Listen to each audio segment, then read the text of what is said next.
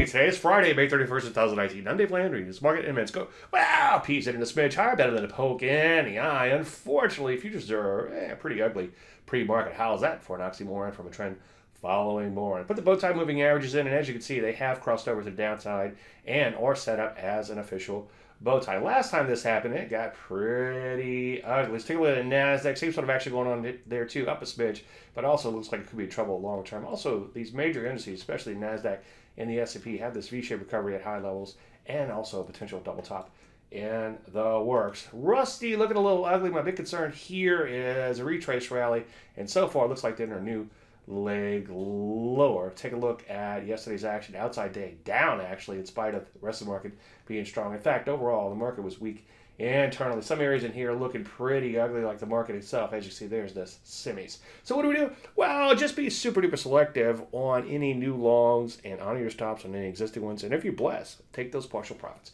Any questions? Dave, DaveLandry.com. I'm Dave Landry, and you start the Market Minute.